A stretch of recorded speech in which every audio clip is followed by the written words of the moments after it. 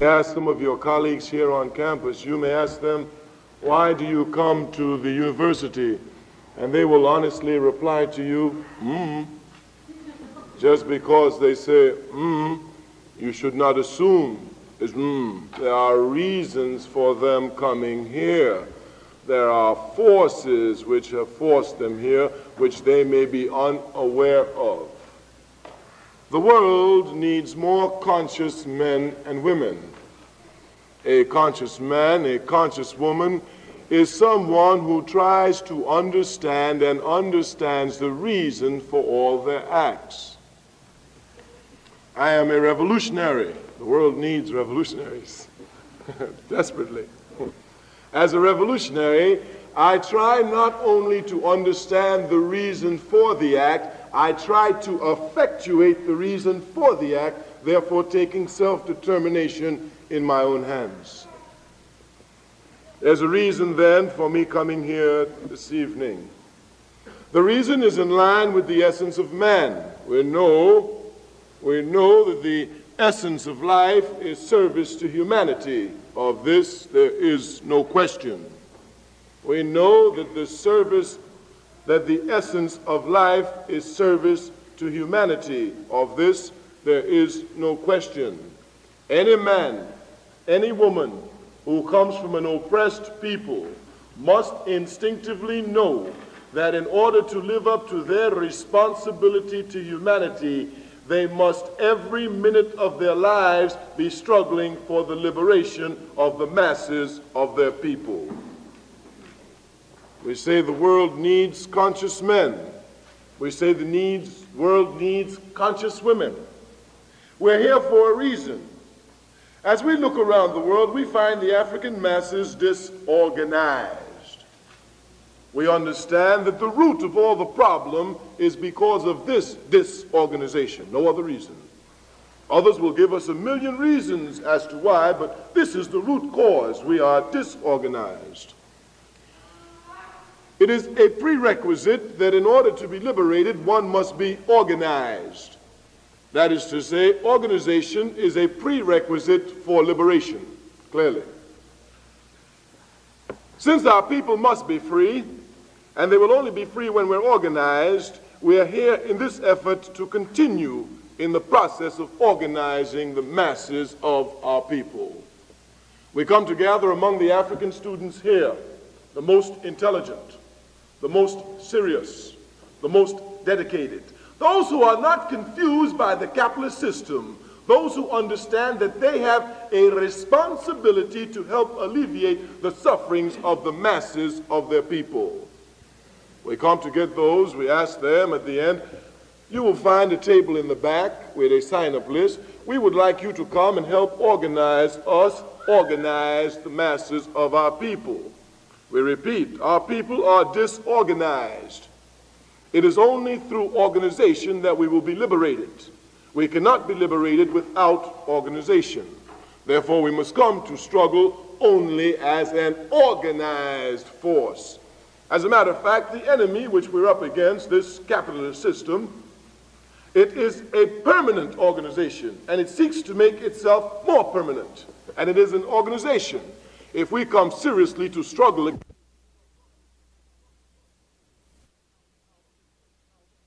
without organization, therefore we must come to struggle only as an organized force. As a matter of fact, the enemy which we're up against, this capitalist system, it is a permanent organization, and it seeks to make itself more permanent. And it is an organization. If we come seriously to struggle against it, we must struggle against it within organizational network, not as individuals, not as an ad hoc committee, but as a permanent revolutionary force. It's the only answer.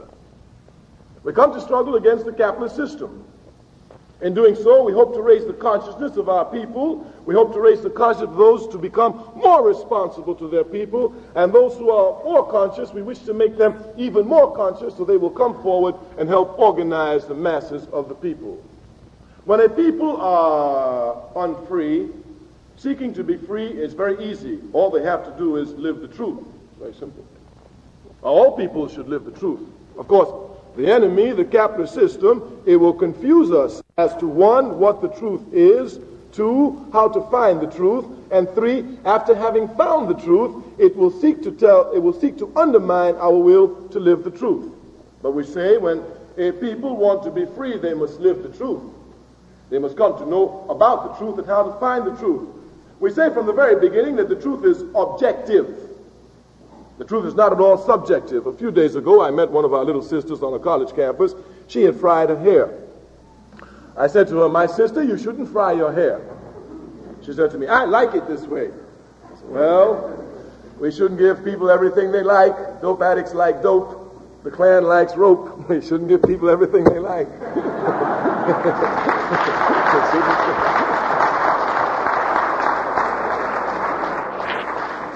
She looked back and she said to me, "I think I look good this way." I said, "Well, at this time in the world, the question of beauty is a subjective question.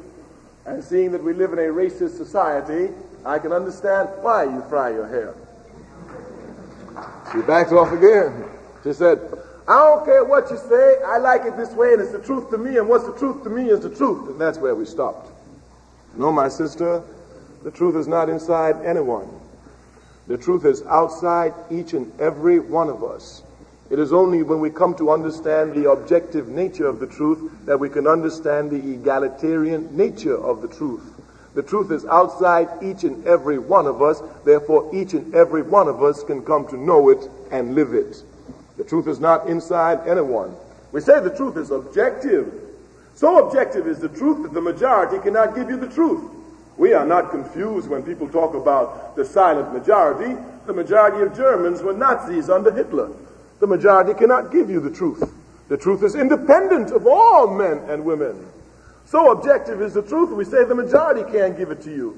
A few years ago, the majority of people in Europe thought the world was flat. They thought it. They ordered their lives around the concept of the flatness of the world. One man, a man by the name of Magellan, he came along and said, "Hey y'all, the world's not flat." Magellan, he was talking based on his investigation. The other people, they were saying the world was flat because the king said the world was flat. You know, just like today Carter says, "Go to Afghanistan." People say, "Go to Afghanistan?" Yes. Magellan, one man, he came on and said, "Hey, it's not flat." They said, "Magellan, don't you go out there, you get hurt." They were discussing. Magellan, he left them discussing. He went and he got in his ship. He started here. He went like this. He came back here. Discussion was over. The truth is theory put into concrete action. The truth is theory put into concrete action. We find the truth by stripping ourselves of all sentimentality, by stripping ourselves of all emotion. We find the truth by using the scientific method. We observe, we pose hypotheses, we test, we get conclusions. End of discussion.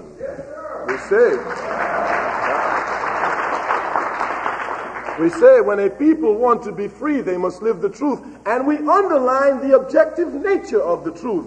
The truth is so objective, a man or a woman may be involved in a process, think they understand the process, and have no comprehension of the process at all. We say the truth is so objective that a man or a woman may be involved in a process, contribute their energies to this process, thinking they understand it and having no comprehension of it at all. History abounds with examples. A few years ago, African youth born in this country, suffering under this racist capitalist system. White youth born in this country, also suffering under this capitalist system. Indian youth born in this country, suffering under this genocidal capitalist system. They went to Vietnam with guns in hands. Some believed they were fighting for democracy. Some believed they were fighting for freedom. Some died thinking they were fighting for the truth, when the truth is they were fighting for the interest of selfish capitalist pigs in this country against humanity, against the Vietnamese, and consequently against their very selves. The truth, we say, is objective. Objective. Objective. We say the truth is objective. And we say that when we come to struggle, we must come to struggle to see the truth. And we come to tell you the truth. Once a man, once a woman knows the truth, they must not let bullets shake them from the truth. The truth is that our people will not be free until the capitalist system is destroyed. The truth is our people going to be free, therefore the capitalist system is going to be thoroughly and completely destroyed. Completely destroyed. Completely destroyed. We come then to wage struggle against this capitalist system. We come to say that in order for a people to be free, they must be thinking rigorously and critically at every minute of their lives. And we come to say that in a capitalist system, the only way they can be thinking rigorously and critically every minute of their lives is when every minute of their lives they're involved in a constant struggle against the capitalist system. Therefore here, the question of learning is only a question of struggling. The question of learning is only a question of struggling. It is only through struggling with the capitalist system that one becomes to understand it clearer and see more precisely the manner in which to completely destroy it. Therefore, for us in our party, the underline is struggle, nothing else but struggle. And it must be struggled with. The capitalist system, it seeks to confuse the people. As a system based on exploitation, it understands the best way to exploit the people is to keep them confused. The best way to keep them confused is to let them think that everybody else is confused and they're the only ones not confused. Examples abound. Look, if you will look at these pimps of journalism who come to support the capitalist system, when they, what today is the 174th, 35? 6? All right. 176 days. Every day they got a story, these pimps. If you will listen to them carefully, they make it appear as if the people of Iran are divided and confused under the question of the hostages. One day they make it appear as if the students are losing power, the moderates are gaining, or the fanatics are back in power. They'll be free tomorrow. In 2 weeks they keep lying to the people, confusing the people. The Iranian people may be confused on many issues. They may be divided on many issues, but one issue they're not divided on, one issue they're not confused about is the hostages. They said the hostages were staying there until the Shah returned. End of discussion. End of discussion. These pimps of journalism, in coming now to confuse the people, will talk about everything except the Shah. Yes, you must be alert. 24 hours a day you must be struggling with it because its job is to confuse the people. The capitalist system understands that the masses of the people love justice. Not only do they love it, they struggle for it. Everywhere the people love justice. Oh, we can just see that by taking a cursory look at history. If we look at the beginnings of societies, we will see that every society, isolated from every other society, created religions in every society.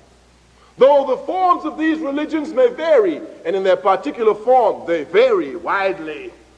But if one looks through the varying particular forms, one will find through religions running a common universal thread, the love of justice.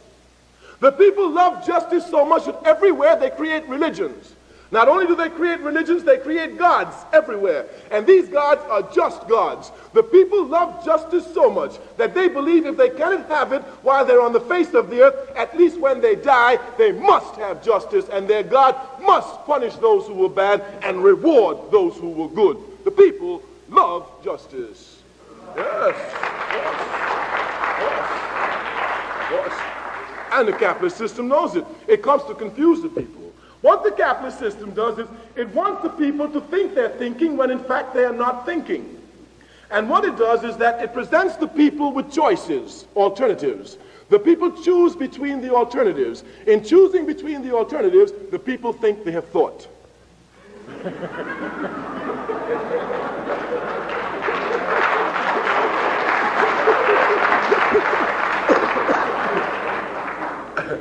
I'll tell you, they don't want the people to think now. All they want them to do is to respond to stimuli, that's all. As a matter of fact, if you want to see how much they don't want you to think, just to respond to stimuli. Do you know that when you check your IQ in this country, you check it through multiple choice?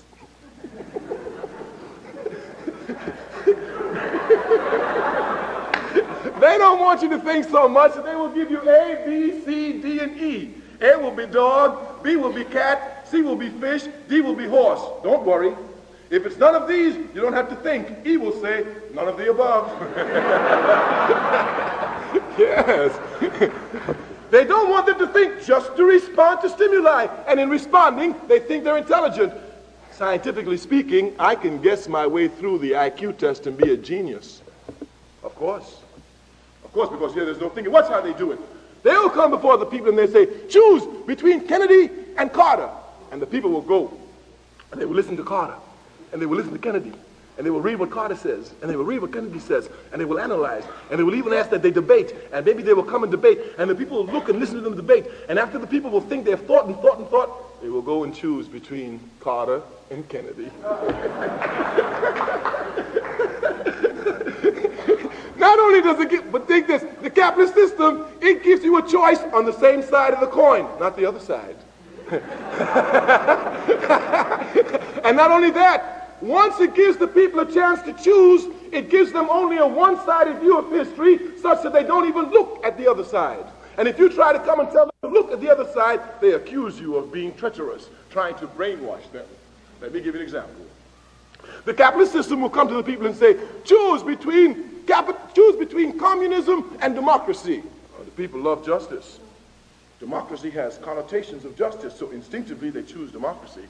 We say the capitalist system will give them a one-sided view of history such that once they have chosen democracy, thinking they have already thought, they don't even look back at communism. And if you come to tell them, hey, you ought to know what communism is, get away from me, you're trying to brainwash me. Yes, yes, they become arrogant in their ignorance. Now, once they are here at this point, the capitalist system has them exactly where it wants them. We said they think they've thought, all they've done is chosen, reacted to stimuli. And now once they've chosen, they don't look back. They've thought once and for all. When the capitalist system needs them, when it wants to wage wars of plunder, it comes before the people and yells, hey, our democracy is threatened. Communism is coming. The people grab guns. Where? Santo Domingo. No thought. Vietnam.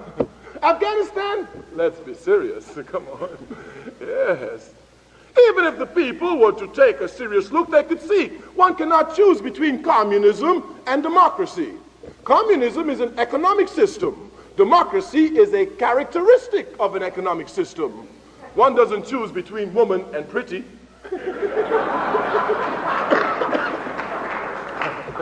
There are only two economic systems in the world. Only two. Capitalism and socialism leading to communism. There are but two. No one sitting in this audience tonight can name me another. Others tell us that there's another. Some even tell us that they're working on a third. Fine. While you are working on number three, we know there are only two. Capitalism or socialism leading to communism. Either one is for capitalism or one is for socialism. It's as simple as that. As simple as that. As simple as that. But the capitalist system will so confuse the people that they're living under a capitalist system and they think they're living under democracy. We say democracy is a characteristic of an economic system. Even under chattel slavery, the most brutal form of capitalism, here one has no freedom to democracy. Under serfdom, there's some democracy. You can leave the land once in a while. Under capitalism, there are illusions of bourgeois democracy. And that's what confuses them.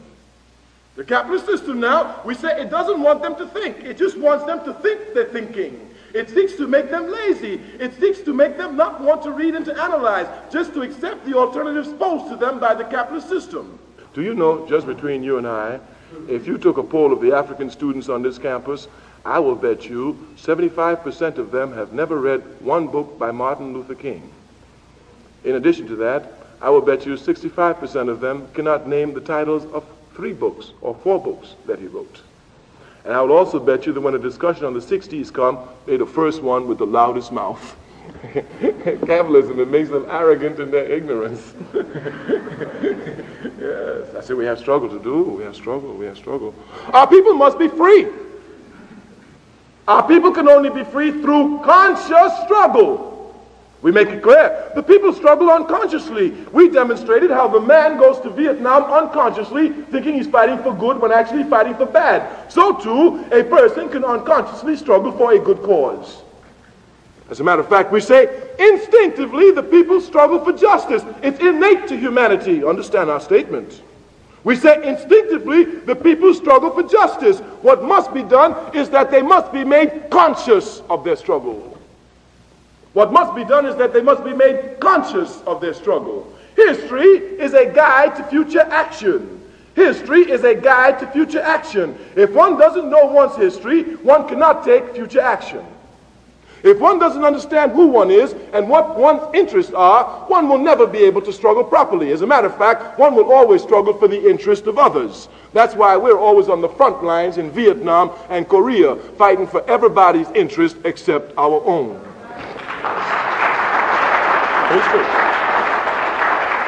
History is crucial. History is crucial. We say without history you can't make future action. Our people are confused. This capitalist system, it doesn't play. It doesn't play. It's serious about what it wants to do. It decided, when it decided to steal Africans, that when it brought Africans to America, those Africans in America must come to hate Africa, must come not to want to identify with Africa, must come to understand that Africa means nothing to them. And if you're not careful, it just might succeed. I mean, it has done such a good job that you take any 10 of us and put us in one room and ask us what we are, and I bet you get 10 different answers. One will tell you I'm Negro. Another one will tell you I'm colored. Another one will tell you I'm Balalian. Another one will tell you I'm Afro. Another one will tell you I'm American. That's a real crazy one. You got to look closer.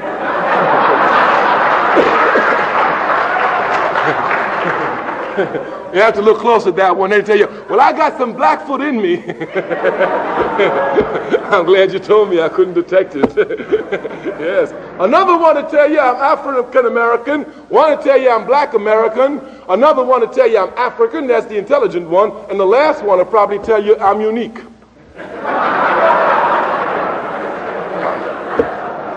Only for us. Only for us. All the others, they're not confused. All the others, they're not confused. As a matter of fact, we're the only ones we call by color, everybody else by their land. Yeah. You don't call the Japanese yellow. No, you don't. You don't call the Irish green. No, you don't.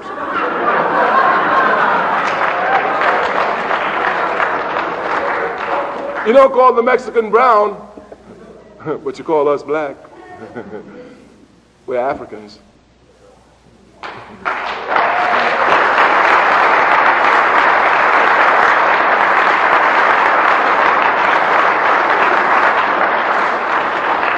This confusion is everywhere.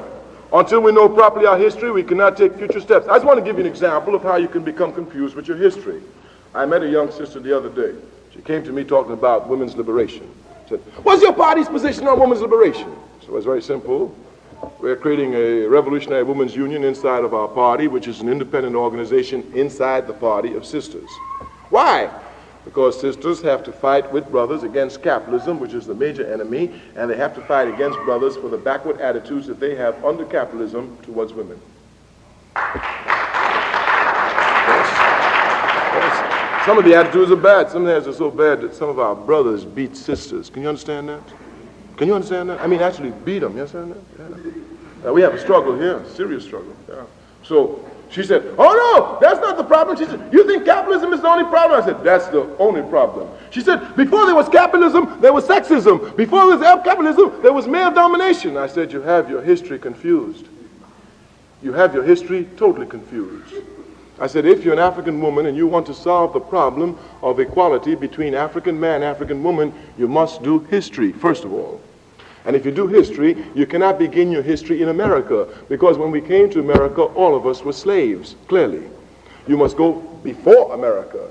If you do your history only in America, you must accept the model of the family life, the one handed to us by European imperialism, clearly. Now, when you go back to Africa, you'll see clear. When you go back to Africa, you will see that Africa was the first continent to produce queens in the Bible. Queen of Sheba. In the Bible, the Candace of Ethiopia. They don't read. They don't read. The very first. And these queens were not honorary positions. They were queens in full position of political power, from Nefertiti to Cleopatra, all the way down to Nzinga, all the way down to Yaya Asante. Yes, everywhere. If you would look properly, I told her, you would see that the African continent was the only continent to produce matriarchy as the system that governed the family. The only continent. We're not saying it was the only place. No. In the South Pacific, they developed it. In some societies in South America. Even here, before 1492. Before 1492? Yes.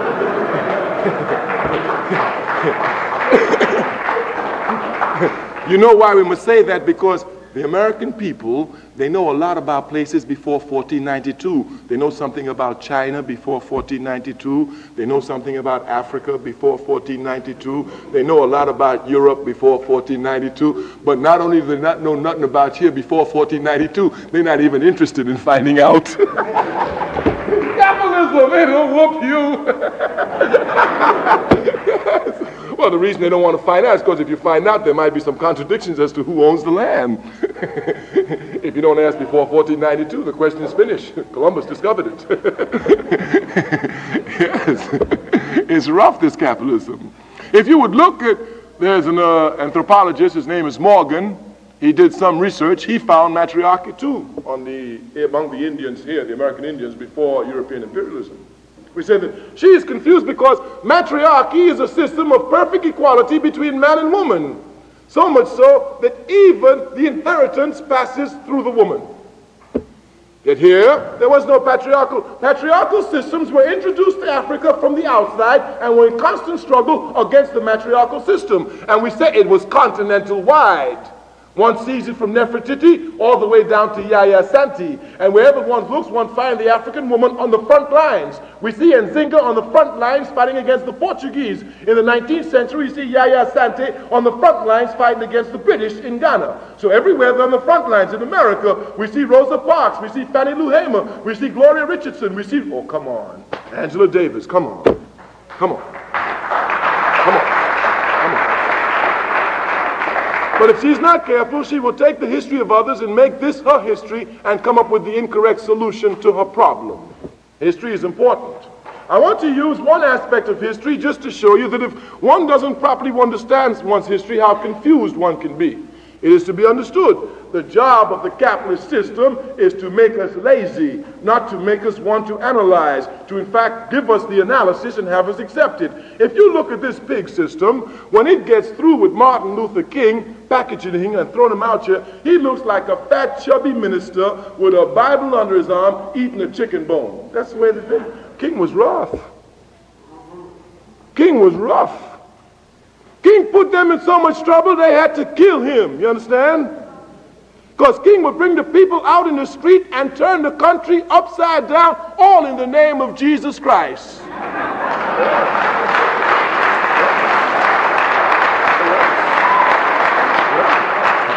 was rough. King was rough. These people will tell us that history repeats itself. Nothing repeats itself. Nothing can repeat itself. If I'm the greatest singer in the world, I'm Otis Redding, and I come before you and I sing Respect, and I have the baddest musicians with me, and I sing it the best way I can, and as soon as I'm finished, I start again, and I sing it the exact same way, and the musicians play the same way. It cannot be a repetition because, if nothing else, time has changed. And once that one is gone, everything. History doesn't repeat itself. We can repeat mistakes. We can repeat mistakes. A people who do not analyze and study their history are a people who are doomed to repeat it. And if we as a people do not study our history, certainly we'll be repeating errors and don't even know we're repeating them. As a matter of fact, the enemy will encourage you to repeat them. Yes. And this is what is done every day. We want to use two examples. We want to use Dr. King and Malcolm X. When I use King and X, I don't use them as individual heroes, no. I use them only as people who reflect the ideas of a great segment of the masses of our people. I know that one man cannot free the people. I know that we don't need leaders. I know what we need is organization, so I'm not confused. So when I use King and Malcolm, I don't use them as one man who can free the people. It can't be done. No one man can free the people. If one man could free the people, I'd have done it. Of course. Of course. Of course. You don't think I wait for you? No. Only the people properly organized can free the people. We want to use King and Malcolm just to show how we must trace our history. We want to single King out for a minute because King made a mistake. President Sekou Ture, leader of the African Revolution, president of the People's Revolutionary Republic of Guinea, says, the only man that will not make a mistake is a man who does nothing, clearly. Therefore, we as a people must come to look at the mistakes that we've made and correct them. King made a mistake.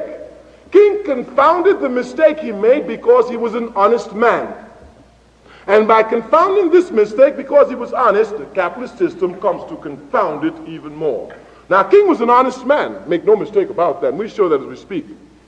King's mistake was a mistake that's made in this country all the time, is a confusion between tactic and principle. Well, you see, since the country is a capitalist country, the principle is get money by any means necessary.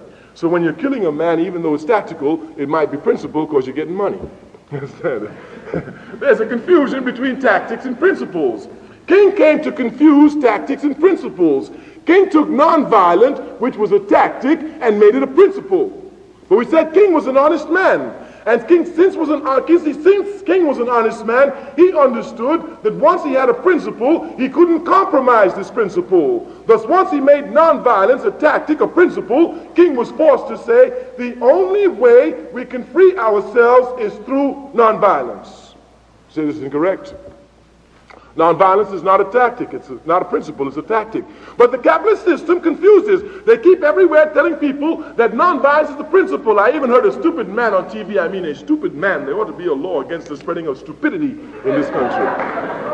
He was out there, the man said, well, your people having a lot of trouble. He said, yeah, our people having a lot of trouble. Well, what you going to do? Well, you know what we're going to do? We're going to go back to the 1960s. Go back? Nobody goes back in history. History goes forward. And we're going to go back because, you know, the only time we make success is when there's nonviolence. So that's the answer. Stupid man. Nonviolence is a tactic, not a principle. Even King himself, we could prove it. We'd ask King two questions, one tactical, one strategical. King, were you alive in 1861, knowing that the Civil War was imminent, understanding that with the coming of the Civil War would also come the crushing of the institutions of chattel slavery? Would you oppose nonviolence, or would you be a chaplain in the army? Second question, strategical. King, were you alive when European imperialism came to America, understanding that its intent was to commit genocide against the red man? Would you oppose nonviolence? And finally, to those who are still confused, thinking that nonviolence is a principle, we tell you, if you hold to nonviolence as a principle, you must applaud the Jews who marched into the ovens of the Nazis and condemn the Allied forces for using force to destroy Nazism. Nonviolence is a tactic, not a principle. If one would just do some cursory reading of it, one would see the man to whom we link the name nonviolence, Mahatma Gandhi, who did the most work on it. He would demonstrate to us better than anybody else that it's a tactic. If you look properly, you will see the first place he tried out nonviolence was in South Africa, Azania. And when he tried it there was a man by the name of General Smuts, a fascist pig, and he ran Mahatma Gandhi and his nonviolence right out of Azania into India. Tactic. It's a tactic, but people will become, they want us to do that, you see. Malcolm X wasn't confused in this area. Malcolm and King wanted the same thing. King, what do you want? I want the liberation of my people. Malcolm, what do you want? I want the liberation of my people. King, what means will you use? The only means we will use is nonviolence. Malcolm, what means will you use? Any means necessary.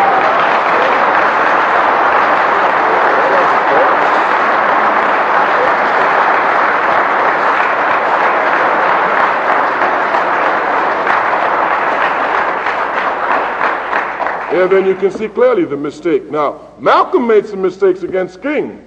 And not that I want to belabor the point, but I want to show it out. King, one of the greatest things that I learned from King was that King never attacked anyone, although he was attacked by everyone. Elijah Muhammad attacked him. Malcolm attacked him. Even Roy Wilkins attacked him. Slick attacked him. But King never attacked anyone. Malcolm himself was to learn of this when he came back from Mecca. He was to say, I made a lot of mistakes. I call a lot of people a lot of names. I hope they can forgive me. I've been wrong many times because we need to work for unity. But King never was. King was brutally honest. So was Malcolm. As a matter of fact, they killed King because he was so honest. Our line is that Malcolm X was the revolutionary. King was a reformist. But because he was honest, unlike most other reformists, because he was honest, he had to go to revolution, and that's why they killed King. That's our line. Malcolm was an organizer. King was a mobilizer. The difference between an organizer and a mobilizer is that an organizer organizes around ideas. A mobilizer mobilizes around issues. Thus we will see, to be an organizer, one must be a mobilizer. But being a mobilizer doesn't make one an organizer. Here the press even comes to confuse us.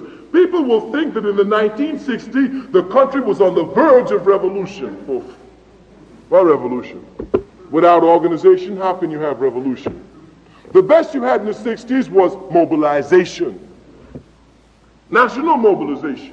King was a mobilizer, not an organizer. As a matter of fact, I met a young brother the other day discussing with me. He told me, we missed in the 60s. In the 60s, we had so many leaders. We had no leaders. We had only mobilizers. No, King was a leader. King was a national leader. King was an international leader. Tell me, what was his organization?